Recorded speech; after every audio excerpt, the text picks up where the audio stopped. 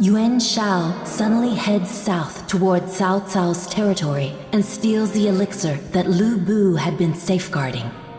Yuan Shao now commanded an army of demons, striking fear into the hearts of many, and allowing him to secure footholds across the land.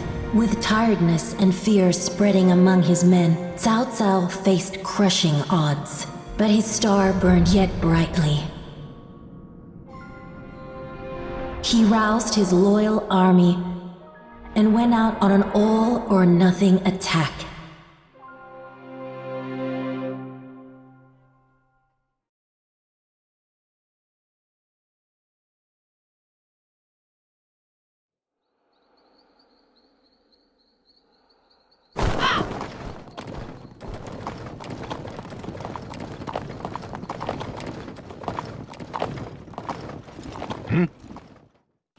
Brace for arrow fire!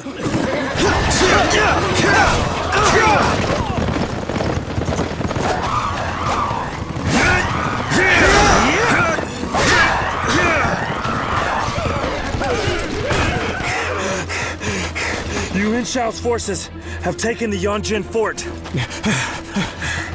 Our vanguard heading for Baima has been taken out by the enemy generals Yan Liang and Wen Chou. You have treated me with such kindness.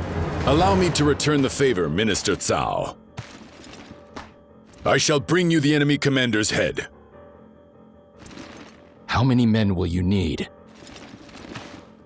I will need just one. Yuan Shao's forces are strong. Be careful.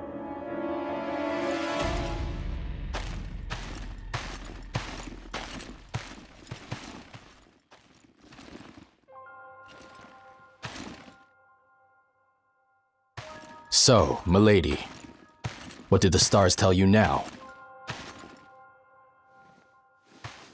We shall only know when this battle is through, my lord. There's one primary strategic point on the river crossing here in Baima. The one who takes it can prevent enemy reinforcements. Exactly. Cao Cao will do everything in his power to cover his losses.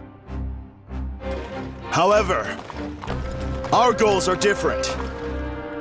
We must find the Taoists who killed our father. Cao Cao's army has reached Baima. I want Shao Aman's head now. Yes, my lord. We will do whatever it takes. Do you hear me? Let none say we lack forces anymore!